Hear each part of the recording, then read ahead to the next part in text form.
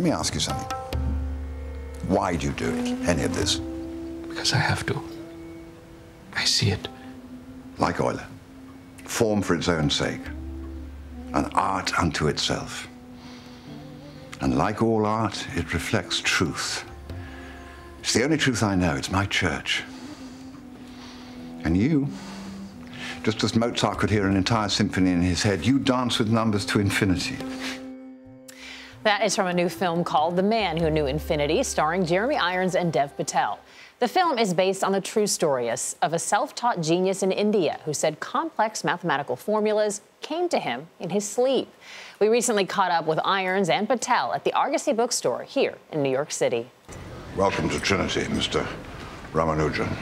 Am I pronouncing that properly? Yes, sir. Perfectly. As mentor and genius, Jeremy Irons and Dev Patel have an undeniable on-screen chemistry. Exactly. It applies off-screen as well. He's stuck with me, unfortunately. He's very attractive. He's very attractive. Go ahead. You can look. Their movie, set in the early 1900s, tells the story of Srinivasa Ramanujan, a poor shipping clerk obsessed with mathematical formulas and functions. In maths, these patterns reveal themselves in the most incredible form. Desperate to share his ideas, he sends them to England. But I took the liberty of doing some of your proofs myself, Where scholar G.H. Hardy recognizes their brilliance. Seems like mathematics films are hard to sell.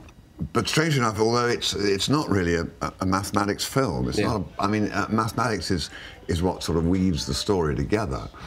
But of course, like any film worth talking about, it's about relationships, and particularly about the relationships between these two. Were you a little intimidated when you knew he was going to be the guy? Oh, absolutely. I was terrified. Really? You weren't. I was. I did, yeah. Right. And then I came in so over-prepared, it was embarrassing. What Patel says he wasn't prepared for